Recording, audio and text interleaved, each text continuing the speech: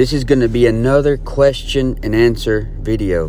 And the question was, or one of the questions, can a Christian live like a lost person and yet still be saved? And the quick answer is yes. Should he? Absolutely not. Because Romans 6:15 says, what then? Shall we sin because we are not under the law, but under grace? God forbid. So even though we should try our best to walk after godliness, our Christian walk has nothing to do with whether or not we are saved. This is a completely separate issue. The works you do before salvation are a separate issue than salvation, and the works you do after salvation are a separate issue from the salvation itself. And Paul is clear in Galatians that what a person does in the flesh after salvation is not perfecting anything. Good works can't keep you saved and don't necessarily prove you're saved, because good works can be counterfeited. Galatians 3:3 says, are ye so foolish? Having begun in the Spirit, are ye now made perfect by the flesh? He asked that question. How are you made perfect by the flesh after you've been saved? Paul even admits that he is the chief of sinners. And if Paul believed that a Christian wouldn't sin to the point of being a chief of sinners, do you think he would have said this? He says in 1 Timothy 1:15, this is a faithful saying worthy of all acceptation, that Christ Jesus came into the world to save sinners, of whom I am chief. So the reason you still sin is because you still have the same flesh. Nothing changed about your flesh. And many will use 2 Corinthians 5:17 in an attempt to show a Christian won't have a sinful lifestyle after salvation. But this is off. It's off because they're forgetting about the flesh versus the Spirit. But let's read 2 Corinthians 5:17 and 18. It says, therefore, if any man be in Christ, he is a new creature. Old things are passed away. Behold, all things are become new. And all things are of God, who hath reconciled us to himself by Jesus Christ, and hath given to us the ministry of reconciliation. So the new creature there in verse 17 has nothing to do with the flesh.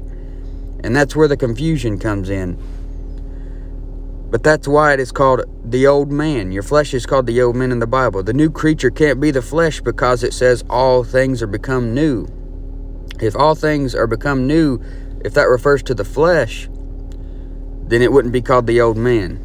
Then verse 18 says all things are of God. Your flesh isn't of God. So this has to be referring to the inner man, not the outer man. These are things that have to do with the Spirit and not the flesh. If your flesh is a new creature, and the next verse said all things are of God, then this would mean you didn't sin, period, if it referred to the flesh. So this has to be all things are become new, referring to the new man in you, and not the outward man. So if the flesh is a new creature, then why do you get a new body? In Romans 8:23, and not only they, but ourselves also, which have the first fruits of the Spirit, even we ourselves groan within ourselves, waiting for the adoption, to wit, the redemption of our body. At the rapture we get a new body. And if the new creature of 2 Corinthians 5:17 is referring to the flesh as well, then why do we have to still get a new body? But at the rapture we get a new body, and no longer have to be bothered by this old sinful flesh. And I'm not teaching these things to make you feel better about your sin. If you think I take sin lightly, then just walk with me for a while. I tend to get a bit annoying to those around me because I'm like Antipas. I'm almost against everything. And I almost find something sinful in everything because of this sin-cursed world. I'm not condoning sin at all. But Paul plainly shows us in Galatians chapter 5 what sins a Christian will end up committing if he doesn't walk in the Spirit. And the fact that he says walk in the Spirit shows he's talking to saved people, because lost people can't walk in the Spirit. Galatians 5:16 through 18 says, this I say then, walk in the Spirit, and ye shall not fulfill the lust of the flesh. For the flesh lusteth against the Spirit, and the Spirit against the flesh, and these are contrary the one to the other, so that ye cannot do the things that ye would. But if ye be led of the Spirit, ye are not under the law. Now if you don't walk in the Spirit, then here are the sins a Christian will commit. In verse 19, now the works of the flesh are manifest, which are these: adultery, fornication, uncleanness, lasciviousness, idolatry, witchcraft, hatred, variance, emulations, wrath, strife, seditions, heresies, envyings, murders, drunkenness, revellings, and such like, of the which I tell you before, as I have also told you in time past, that they which do such things shall not inherit the kingdom of God. So sometimes a person sees a drunk or someone shacking up and they say they are lost. They may be lost, and since many people are on the broad way to hell, it's a good chance that they are lost. But this isn't 100% right. This could be a person who got saved but is living for the flesh. As they fornicate and commit drunkenness, what they're doing is fulfilling their fleshy desires. They're not walking in the Spirit, they're walking in the flesh. And Paul makes it very clear that a Christian, it's possible for him to walk in the flesh. Look at Romans 7, another great chapter. Romans 7, 15 through 22. Paul, referring to himself, he says, "For that which I do, I allow not. For what I would, that do I not. But what I hate, that do I." Many times you may find yourself committing a sin that you hate when you don't want to commit that sin, and that's the flesh. That's you giving into the flesh. He says, "If then I do that which I would not, I consent unto the law that it is good. Now then it is no more I that do it, but sin that dwelleth in me." When you sin, it's not the new man, it's not the new creature, it's the old man. It's sin that dwelleth in you, in your flesh. He says, "For I know that in me, that is, in my flesh, dwelleth no good thing." See, that flesh is not a new creature, and there's no good thing in it. He says, "For to will is present with me, but how to perform that which is good I find not. For the good that I would, I do not, but the evil which I would not, that I do. Now if I do that I would not, it is no more I that do it, but sin that dwelleth in me. I find then a law, that when I would do good, evil is present with me. For I delight in the law of God after the inward man." Your new man, the new creature, likes the things of God. The old man, the flesh, goes contrary to the things of God. But the new man delights in the things of God. The outer man wants to do something else, and Paul is describing a war that goes on within us. Romans 7:23, "But I see another law in my members, warring against the law of my mind, and bringing me into captivity to the law of sin which is in my members." Now look at what he says in verse 24. "O wretched man that I am, who shall deliver me from the body of this death?" Now if new creature means changed life after salvation, then why is Paul a wretched man wanting to be delivered from this body of death? Paul has a new creature on the inside of this body of death, and he's ready for the rapture so that he can get rid of this vile body. Philippians 3:21 says, "Who shall change our vile body, that may be fashioned like unto his glorious body, according to the working whereby he is able even to subdue all things unto himself." A vile body is not the new creature that has become new, and it is not of God. Romans 7:25 says, "I thank God through Jesus Christ our Lord. So then with the mind I myself serve the law of God, but with the flesh the law of sin." You know what else proves that some Christians live for the flesh after salvation? The judgment seat of Christ. If every Christian walked in the Spirit and shows a changed life, then how come some Christians get wood, hay, and stubble for lack of service when they get to the judgment seat? I mean, getting saved and never doing anything good is still a sin. Even if you never get drunk and commit adultery and smoke pot, a lot of Christians are living a sinful lifestyle because they don't hit a lick at a snake for God. They may not look like they are living like the devil, but they aren't doing anything, period, for God. They are simply living for the flesh and not doing any good works. Even though they are abstaining from some bad things, they don't read the Bible, they don't pray, they don't witness, they don't try to edify other Christians. And God doesn't force anyone to mortify the flesh. But Romans 8:13 and Colossians 3:5 tell us to mortify our flesh. "Mortify therefore your members which are upon the earth." And if you mortify the flesh, then you are putting it down, you are subduing it, and letting it know that the new man is in charge. Even though a Christian can live like a lost person and still be saved, this doesn't mean he should, and this doesn't mean there won't be consequences.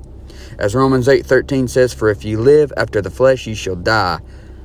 You're bringing yourself to an early grave by living for the flesh. You also won't do as good at the judgment seat of Christ because your lack of service. Living for the flesh and lack of Christian service go hand in hand. And you'll still go into the millennial kingdom, but if you continue in sin, you won't have any cities to rule over, according to Galatians chapter 5. An unconfessed sin hurts your fellowship with God, which results in depression for the child of God. To be happy, you must be saved, and then you must live for the Lord if you want to be happy. So, can a Christian live like a lost person? Of course, but he still has the same flesh. Ephesians 2:10 says, "For we are his workmanship, created in Christ Jesus unto good works, which God hath before ordained that we should walk in them." You see, we're supposed to walk in good works after we're saved, not live for the flesh. Can we live for the flesh and live like a lost person after salvation? You can, because you still have a free will. You still have a choice. But should you? Absolutely not. The Bible is completely against that. Now, with that being said, there are men who teach that if you don't live up to a certain standard after salvation, or if you commit a certain sin after salvation, they'll say that you really didn't get saved to begin with. And I've already said that what you do after salvation is an issue of discipleship and not salvation. You can be a bad Christian. I mean, you could not even act like a Christian.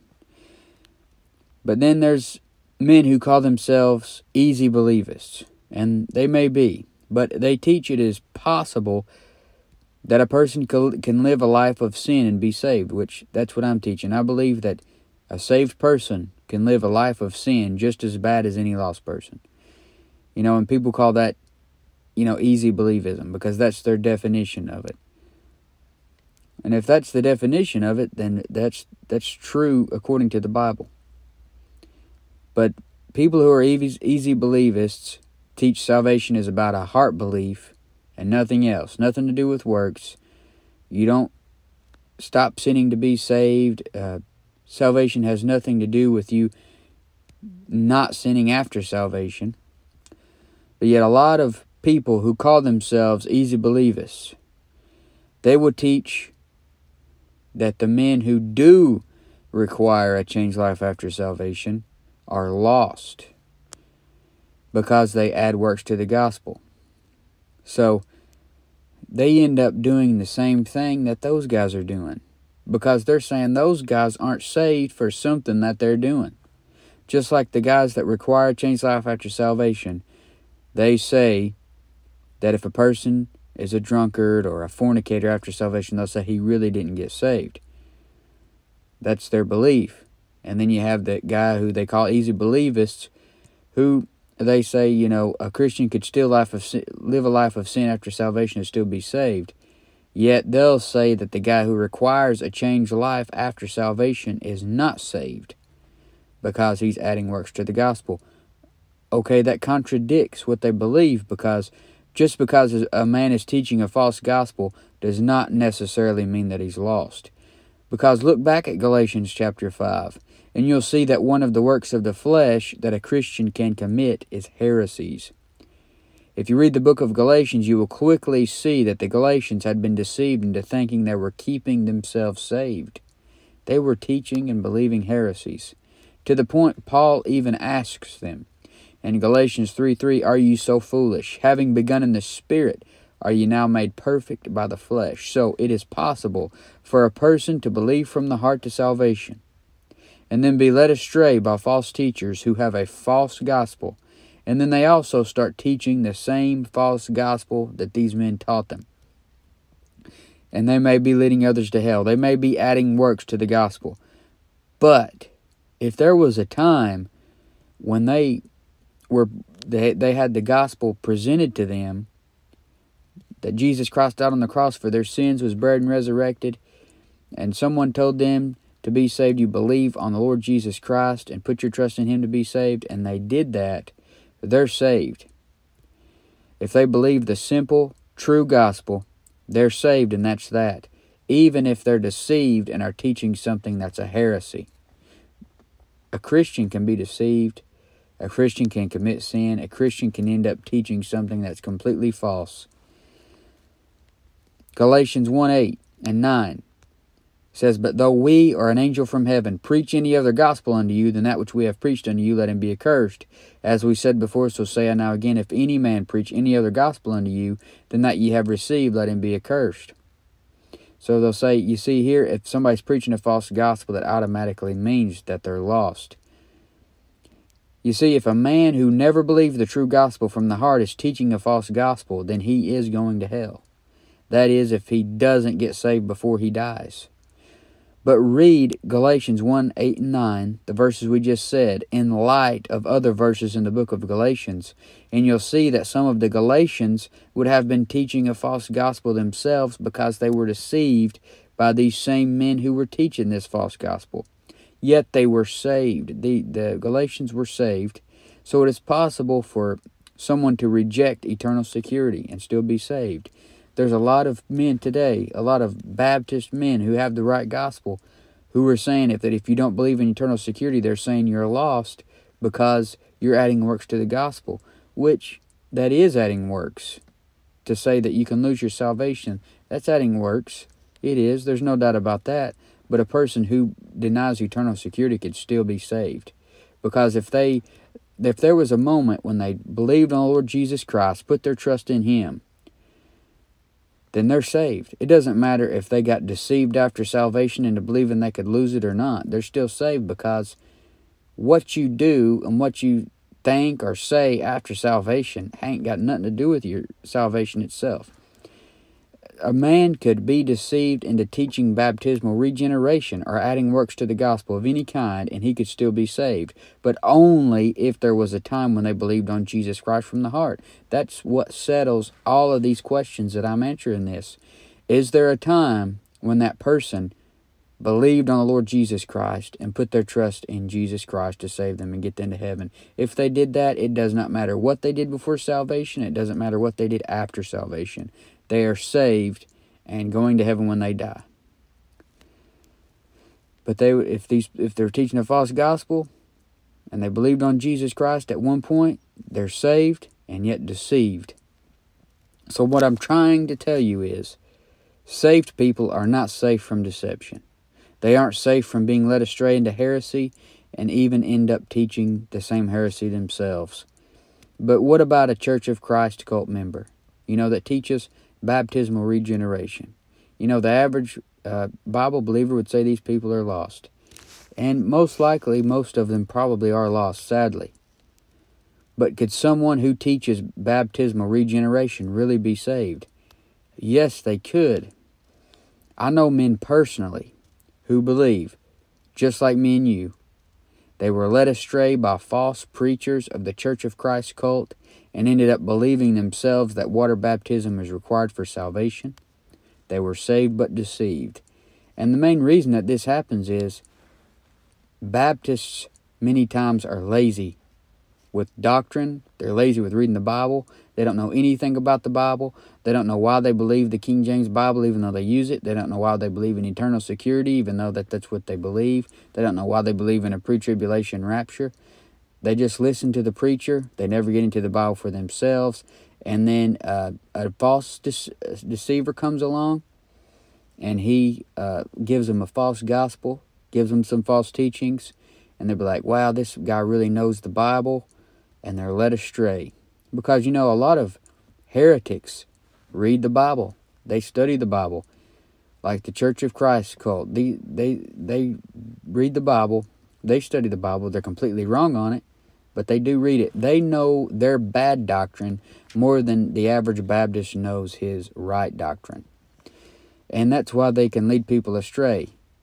But you see, those people may not have even heard of this false gospel until this point. That they were presented, it was presented to them by the Church of Christ cult member.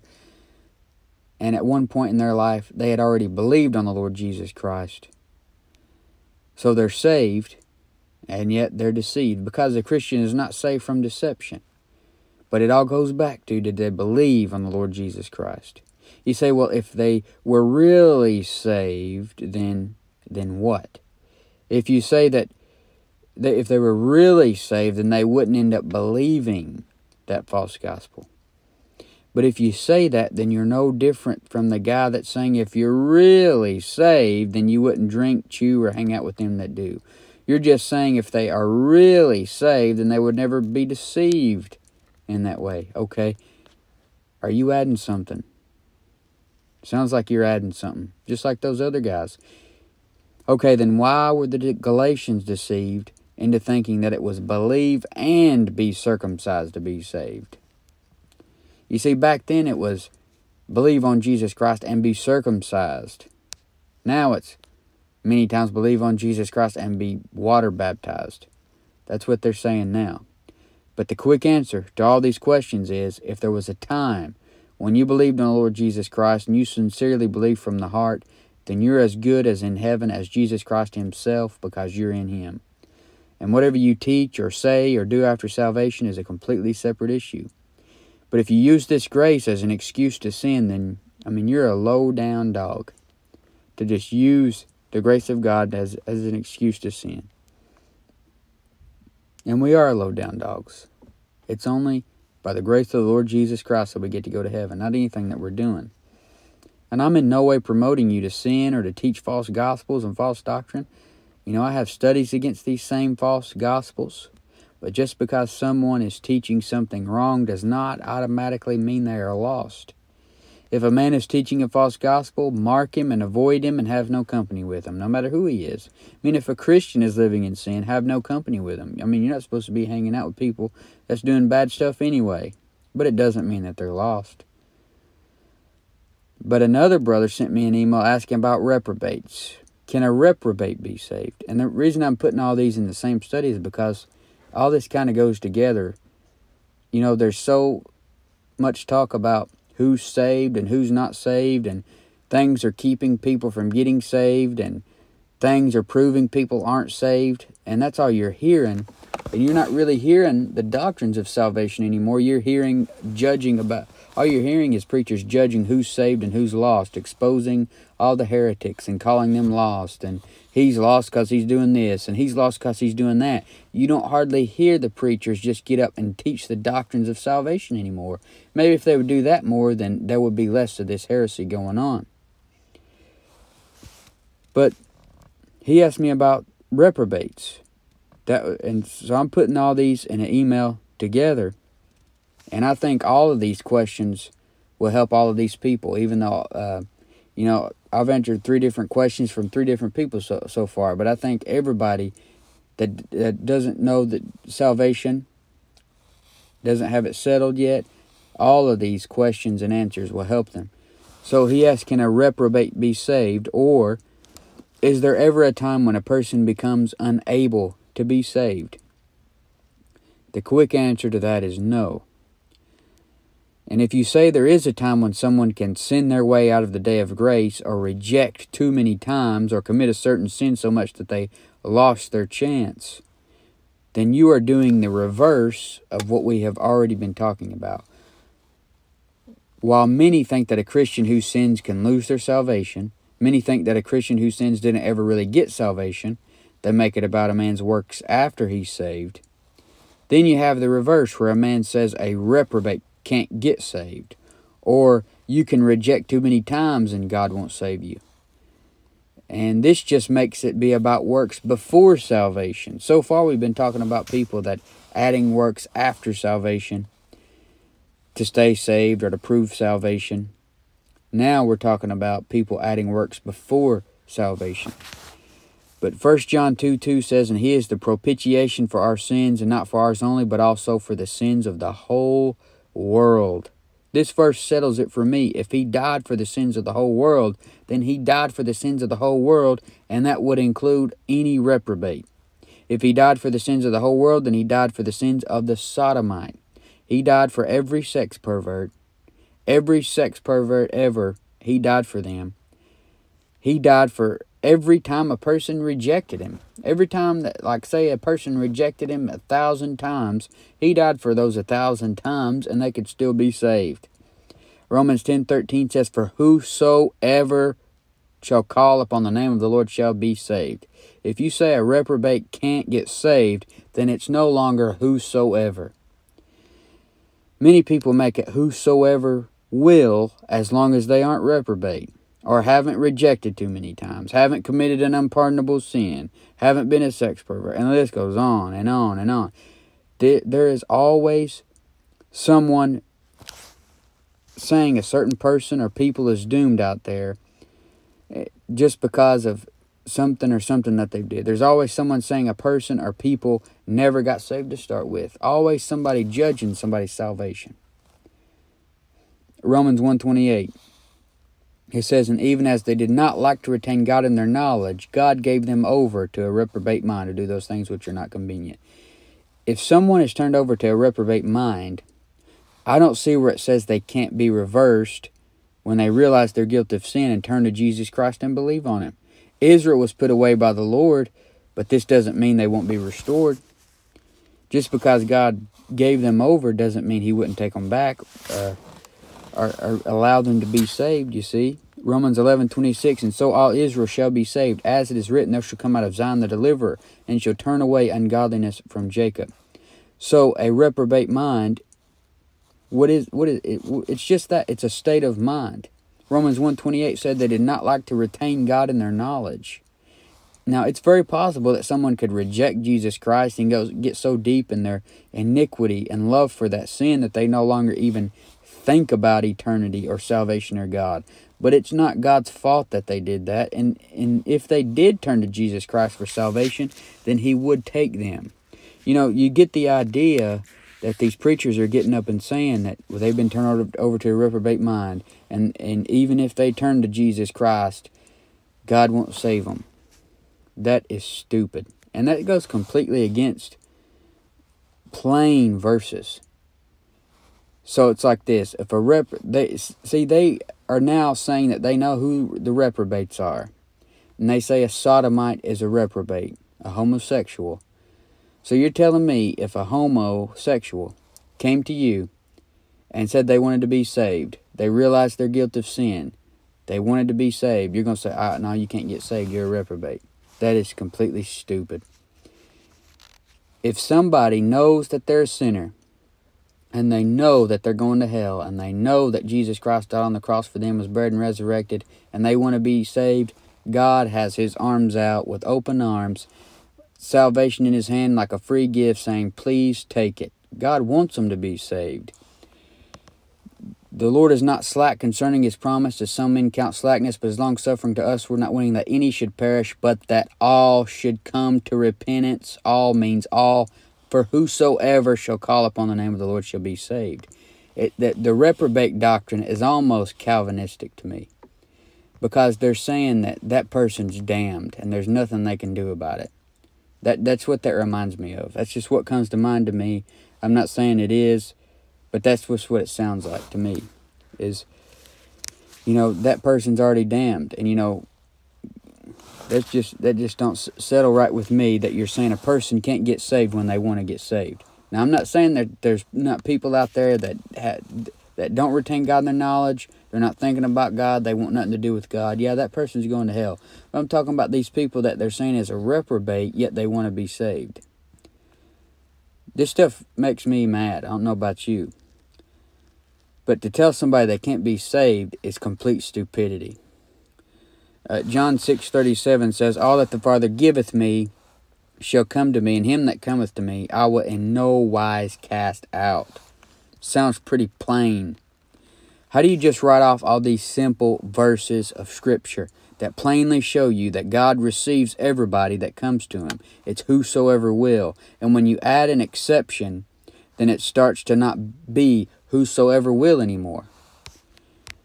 And people use these verses like Genesis 6:3. It says, and the Lord said, my spirit shall not always strive with man, for that he also is flesh, yet his days shall be 120 years. Many will use this verse to say that God will come to a point where He will no longer deal with you, and you'll be doomed forever. And I heard a preacher when I was a little kid talking about a woman that had rejected so many times, and one night she stayed up all night crying and begging God for mercy and to save her, and God wouldn't save her because she crossed some deadline. That is stupidity at its finest. He needs to go back and read the Bible. That's discouraging a lot of people from getting saved. And there's people that sit up all night worrying about this doubt their salvation, have no assurance of salvation, because the preachers don't spend much time teaching the doctrines of salvation. They're too busy trying to scare people and too busy trying to tell people who's saved and who ain't saved. But many will use that verse to try to say that God will come to a point where he'll no longer deal with them. But this is directed to a wicked world during the days of Noah, not to a lost sinner today. You know, this has nothing to do with New Testament salvation in Genesis 6:3. Stop and think for a minute before you say stupid stuff. If a lost sinner knows they're going to hell and desires to be saved and is calling on the name of the Lord, what kind of God do you serve? Do you think he's going to turn them away? When he died on the cross, he lived a sinless life, left heaven, lived a sinless life, died on the cross for their sins, and a lost sinner is going to come to him wanting to be saved, and you're going to say that God's going to turn him away? Get out of here. Imagine the Lord saying no. And then the lost sinner says, I thought it was a free gift, God. Would the Lord say, well, it's free, but you did this and this and this and this and that, and you should have done this? I mean, that's like the TV preacher saying, we'll send you this free gift as long as you send in your $50 donation to our ministry. How is it free if you got to send in $50? How is salvation free if you had to abstain from a certain sin to be able to be eligible to get it? The more free you make salvation, the more people will hate you, because sinful man wants to have a part in his own salvation, and you ain't got no part in it if you're saved. Jesus did it all. He did all the work. He paid all the price. He keeps you. You don't keep yourself. Paul says in Galatians 6:12, as many as desire to make a fair show in the flesh, they constrain you to be circumcised, only lest they should suffer persecution for the cross of Christ. Paul's suffering persecution because he wasn't adding anything to the gospel. It makes people mad. Like even a person who lives like the devil, but has kind of like a church background, or maybe their parents went to church or something. When they talk to you about the Bible, and the question comes up, can you lose your salvation? They're living like the devil, yet you're sitting there reading your Bible. They'll get mad at you for saying you believe once saved, always saved. They're like, no, I don't believe that. I don't believe that a person can just go to heaven when he lives like the devil. And I'm thinking, well, you're the one over here cussing and don't even show anybody that you're saved. And you believe in eternal insecurity? Aren't you worried about going to hell when you act that way? But I mean, even people that live like the devil are against eternal security many times, because man wants to have a part in his salvation, and he doesn't. The only part you have in it is you either accept it or you reject it. You choose to be saved or you choose not to be saved. So remembering that the things you do before salvation and the things you do after salvation are separate issues from the salvation itself. Simply, what I believe is that the blood of Jesus Christ can cleanse any sin ever committed, no matter how many times it was committed, whether it be any type of sexual sin. Notice sexual sins by many people, they act like those are unforgivable sins. There's something about that. Many times people believe they act like a divorced person. That's the worst type of sin you could commit for many people. All these different things that people say, well, that's an unpardonable sin. But blood of Jesus can cleanse us from all sin. This brother also asked, another brother also asked the question about the unpardonable sin. Nowadays people say cussing God or something like that is an unpardonable sin. But that isn't what the unpardonable sin is when you read the verses. In Mark 3:28-30, it says, verily I say unto you, all sins shall be forgiven unto the sons of men, and blasphemies, wherewithsoever they shall blaspheme. But he that shall blaspheme against the Holy Ghost hath never forgiveness, but is in danger of eternal damnation. Notice it says in danger of it, first thing. Because, now look at what it is. What is the unpardonable sin? Right here he says it in verse 30. Because they said he hath an unclean spirit. So the sin wasn't cussing God. It wasn't denying the Holy Spirit. It wasn't rejecting the invitation to come to the altar. It was when Jesus Christ was walking around on earth, and they accused him of having an unclean spirit and casting out devils by the power of the devil. And they said he had an unclean spirit. Notice verse 30 said, because they said he hath an unclean spirit. Now, how many times, or have you even heard of somebody saying that Jesus had an unclean spirit? That's what the unpardonable sin was. Now, it's not just that. You see, that's a very rare thing. I mean, I've never heard of somebody saying Jesus has an unclean spirit. But that's not all this is about. Also remember, this is before Jesus Christ even died for the sins of the whole world. This is before the New Testament even started. I mean, Matthew, Mark, Luke, and John, the 4 Gospels, that's in the New Testament. But the New Testament does not really start until Jesus dies on the cross, according to Hebrews. It doesn't start until the death of the testator. But in Matthew 12:31 through 32, talking about the same event, it says, wherefore I say unto you, all manner of sin and blasphemy shall be forgiven unto men, but the blasphemy against the Holy Ghost shall not be forgiven unto men. And whosoever speaketh the word against the Son of Man, it shall be forgiven him. But whosoever speaketh against the Holy Ghost, it shall not be forgiven him, neither in this world, neither in the world to come. The world to come is the millennium. Think about that. The millennium, which also just happens to be a time when Jesus Christ is walking on the earth where everybody can visibly see him, just like he was when they said he had an unclean spirit. So this unpardonable sin has to do with saying Jesus Christ hath an unclean spirit. And it was something that only happened when Jesus is on earth walking in the flesh where people can see him. And even if it isn't, this is still something that took place before Jesus died on the cross. And we're in a different setup now than they were then. The New Testament doesn't even start until the death of the testator, and the testator is the Lord Jesus Christ. So I don't believe there's any unpardonable sin that could keep a man from believing on Jesus Christ and being saved today. And if you say that there is, good for you, add works to the gospel. You're no better than the people that Paul was talking about in Galatians 1:8 and 9. And a lot of people will listen to this, and then they'll say, I'm not saved for what I'm saying in this. That's how stupid they are. And that is how messed up they are on salvation. They don't understand a free gift. F-R-E-E-G-I-F-T. Free gift. And I mean, I hate to be mean or kind of sound mean about this, but it's just very frustrating because you hear all these people, these preachers, teachers, whoever, they have no idea what they're talking about. They discourage people. They mess with people's assurance of salvation. They never talk about the doctrines of salvation. They never explain them. They just go around pointing the finger, telling people that everybody's not saved, making people doubt their salvation, telling them the person that led them to the Lord isn't even saved. That's how warped these people are. And it's just very frustrating. And when I start talking about these things, I'm just reminded of how frustrated I am about it. But once again, I'm in no way excusing you of any pet sin on your part. There are some things you can lose, but it isn't salvation. It is inheritance in the kingdom. It is earned rewards.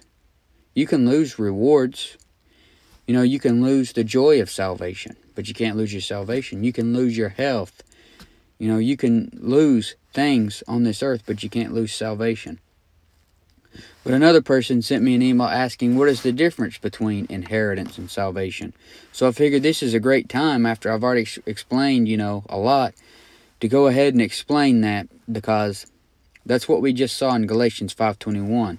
Galatians 5:21 shows us that believers who commit that long list of sins, just stay in that type of sin, shall not inherit the kingdom of God. But that doesn't say you'll lose salvation. It doesn't say you'll go to hell. It said you won't inherit the kingdom of God. So this means you won't have inheritance in the kingdom, the millennial kingdom, when both kingdoms are present, because the king of both kingdoms is there on the throne. You'd still go in the kingdom, but if you live for the flesh, you'll lose your inheritance. In Ephesians 5:2 through 5, it says, and walk in love, as Christ also hath loved us, and hath given himself for us, an offering and a sacrifice to God for a sweet-smelling savour. But fornication and all uncleanness or covetousness, let it not be once named among you as becometh saints, neither filthiness, nor foolish talking, nor jesting, which are not convenient, but rather giving of thanks. For this ye know, that no whoremonger, nor unclean person, nor covetous man, who is an idolater, hath any inheritance in the kingdom of Christ and of God. See that? Hath any inheritance in the kingdom of Christ and of God. This inheritance is not salvation, but an earned reward for living for God. Now look at Colossians 3:23 and 24. And whatsoever you do, do it heartily as to the Lord, and not unto men, knowing that of the Lord ye shall receive the reward of the inheritance, for ye serve the Lord Christ. So the difference between salvation and inheritance is that salvation is a free gift, and inheritance is something you can earn. But there is an inheritance that each believer automatically gets at salvation as well, that is already reserved for you in heaven, according to 1 Peter 1:4. So you have an inheritance reserved for you, and you did nothing to get that one. You didn't know about it, but you got it. But then there's an inheritance you can get, and you'll get it in the millennial kingdom. It's an earned reward. So think about, just to sum up everything I've said, really, think about it like this. Jesus Christ left heaven.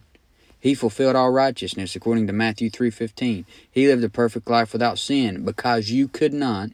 He became the perfect sacrifice for sin because you didn't have one. He did all the work. You have to believe.